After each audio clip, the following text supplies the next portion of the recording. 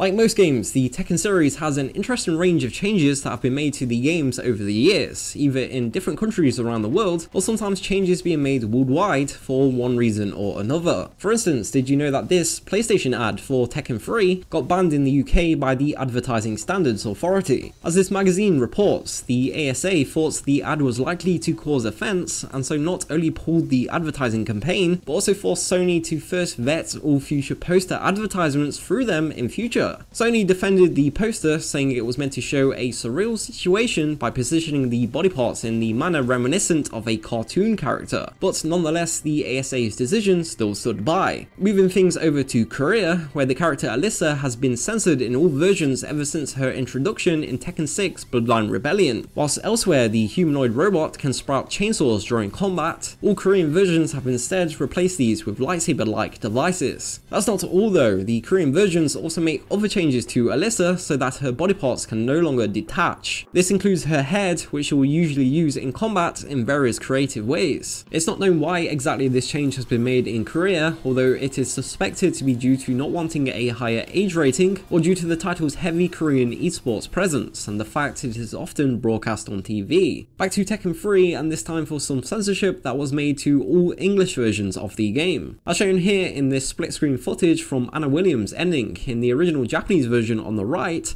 the ending is longer and goes very differently. In the English versions, the scene ends with Anna meeting some guys by the pool and walking towards the camera with them. Over in Japan though, Nina isn't happy about this attention that she and her sister are receiving and walks up to Anna and unhooks a bra. The Japanese version then ends with Nina, not Anna, walking towards the camera. Next up we go to Germany for an interesting change that had to be made to Pokken Tournament for Wii U and Pokken Tournament DX for Nintendo Switch. Whilst not a true Tekken game, the title fuses elements from the Tekken series into the Pokemon universe, and this is hinted at with its Pokken name. Over in Germany though, this name has the unfortunate effect of being similar to the German word for smallpox. Thus for all German versions, the game now instead goes by the name Pokemon Tekken instead. For another Tekken crossover game, this time we have an explanation on how this over 9000 meme was inserted into Street Fighter X Tekken's English translation.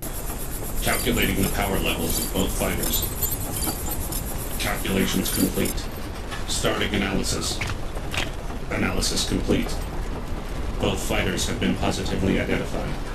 Both fighters' battle power levels are over 9000. As the website Legends of Localization reports, everything is kept pretty similar in the Japanese version, except that instead of over 9000, the power level is given the precise number of 8782.55. It is clear that the English localizers decided to use this as an opportunity to reference Dragon Ball Z and its popular over 9000 quote. Vegeta, what does the scouter say about his power level?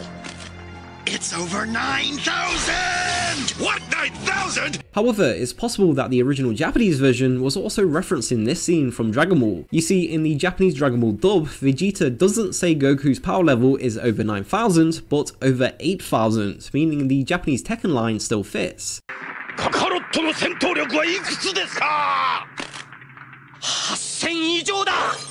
Moving things to Tekken 2, and another regional difference between the Western and Japanese versions. The Japanese PlayStation release actually contained a theatre mode that you could unlock, which allowed you to watch all of the game's cutscenes at your leisure. It's unknown why this was removed over in the West, but thankfully the theatre mode would return in Tekken 3, and this time would be available worldwide. And as an added bonus, it even allowed you to insert Tekken 1's and Tekken 2's discs and watch their cutscenes too. This time for not a regional difference, but an example of a game having to be altered worldwide, following a piece of text being unknowingly put in the game that was likely to cause offense. In the original versions of Tekken Tag Tournament 2, there was Arabic text on the floor of the Saudi Arabia stage, and some of this text said Allah, the Muslim name for God. Fans took to Twitter to point this out, and the series producer responded, saying, "We didn't know that, we will change stage design data as soon as possible, we couldn't read that." The fact that God's name was on the floor of a fighting arena was considered disrespectful, and so the stage was promptly changed to remove this. The Tekken series is far from being a stranger to some controversy though. You may recall some of the many twists and turns that Tekken 7 took, for example, leading up to its release. For instance, at one point Harada blamed, to quote, SJWs and suggested that the swimsuits would be removed from the English versions to avoid any controversy. During another incident, the producer said that Lucky Chloe would be removed from the US version following criticism from some over her being too cutesy. And then there was another incident where the same producer told the world that Roger Jr. had to be removed from the Western versions over fear of complaints from animal activists. When release day came around, however, it was found that none of these reports turned out to be true. It was likely that the producer was just trying to be provocative, and so perhaps this is something you may want to keep in mind when it comes to any future incidents like these. Sticking with that last point about animal activists though, it is often reported on the web that PETA, aka People for the Ethical Treatment of Animals, actually got in touch with Namco in the early 2000s and complained over Anna's Tekken 3 zebra outfit and that it promoted wearing fur. Whatever the case, while Censored Gaming can't prove or disprove this as being true, it seems to be a very commonly held belief, and it's also interesting to note how the outfit didn't make a return all the way up until Tekken 6. Anyway, that's all we have time for today, but hopefully you now learnt a few new things about the different versions of Tekken around the world. Think we've missed anything? Please let us know in the comments below and let us know what games you want us to take a look at next. Until next time, thank you for watching.